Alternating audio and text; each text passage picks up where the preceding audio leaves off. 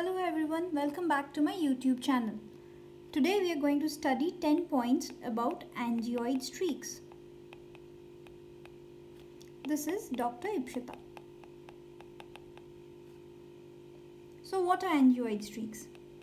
They are bilateral crack-like breaks. Where do we find them? We find them in the brittle, thickened and calcified Bruch's membrane.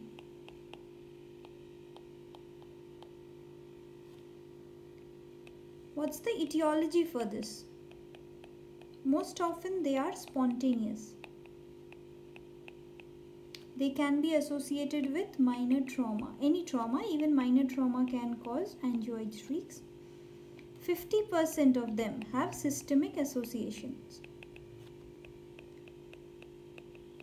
So there's a mnemonic for the systemic associations. It's PEPSI.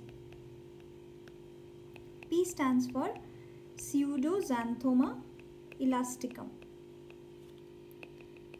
What is this? This is a disease of the connective tissue.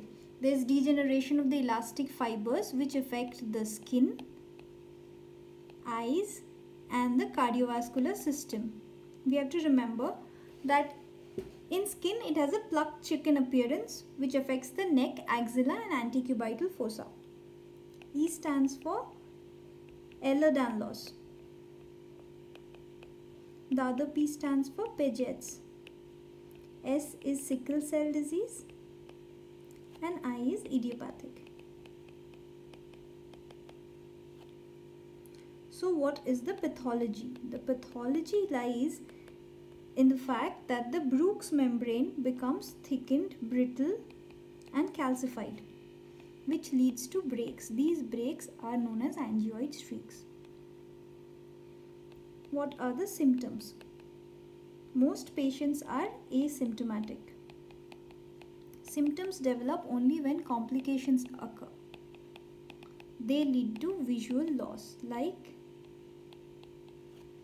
when choroidal neovascularization develops.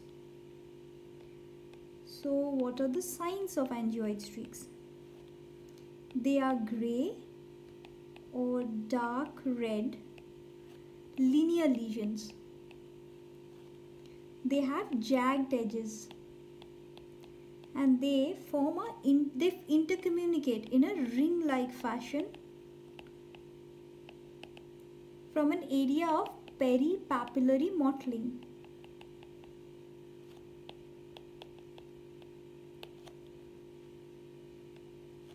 In case of Pseudoxanthoma elasticum, they have a podarunch appearance.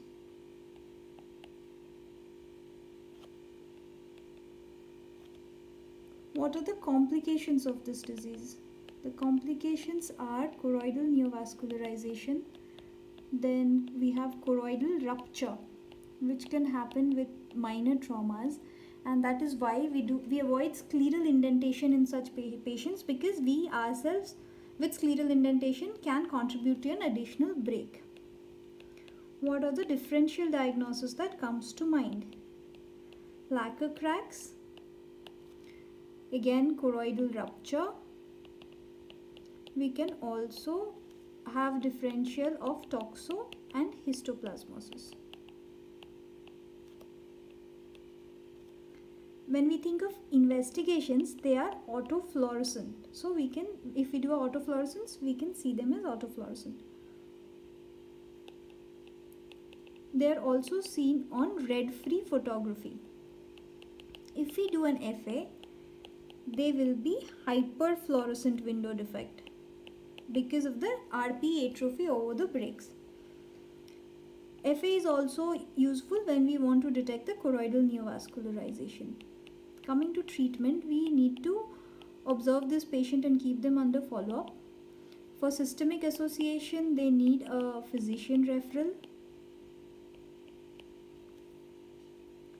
And in case they should be warned that contact sport might be dangerous, and if they are involved in such activity, protective glasses are needed. If choroidal neovascularization develop, then they need intravitreal anti-VEGF or laser photocoagulation or photodynamic therapy. So these are the 10 points about angioid streaks that we need to remember. If you like this video, please hit the like button, share it with your friends and family, and also please kindly subscribe to my channel. If there are topics you'd like me to cover, please leave them in the comment section. Hope this was helpful. Thank you.